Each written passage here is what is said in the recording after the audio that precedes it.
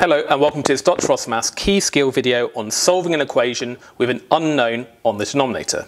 So we've got an equation here, we have a fraction involved in the equation, but the unknown value, in this case the x, the variable of x, is on the denominator of that fraction. So what should we do? Well, in general, I always say that if you have an equation that has fractions in it, always try to get rid of the fractions as soon as possible. And the way you get rid of fractions from an equation is to multiply through by the denominator. So let me write that. If you have an equation with a fraction, multiply both sides of the equation by the denominator. So in this particular case, the denominator here is 7x plus 1. So I'm going to multiply both sides of the equation by 7x plus 1. And I'm going to multiply the right hand side also by 7x plus 1, because whatever you do to the left hand side of the equation, you need to do the same to the right hand side. Now if I times the left hand side by 7x plus 1, it just cancels out the divide by 7x plus 1, and you're just left with that 2 there. And what about the right hand side? The 9 has been multiplied by 7x plus 1, and you can just write 9 brackets 7x plus 1.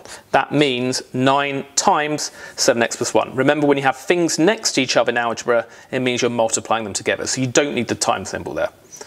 And now we've got a much simpler equation because we don't have any fractions. We can just multiply these brackets out and then solve from there. So let's expand out the right hand side. We do the thing in front of the bracket times each of the things inside the bracket. So we do the 9 times the 7x. 9 times 7 is 63, so it's 63x. And you do the 9 times the 1, which is plus 9. Looking good so far.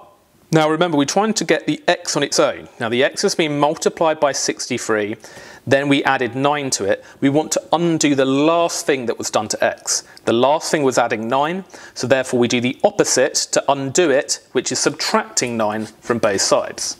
So if we do that, 2 minus 9 is negative 7. And if we minus 9 from the right hand side, it gets rid of the plus 9, cancels it out, and we're just left with 63x. And finally, x is being multiplied by 63. We want to get rid of that times by 63, so we divide both sides of the equation by 63. So we get minus 7 over 63.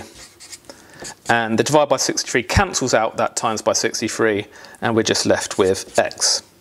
Now this does simplify because we could divide top and bottom of this fraction by 7, because 7 does go into 63.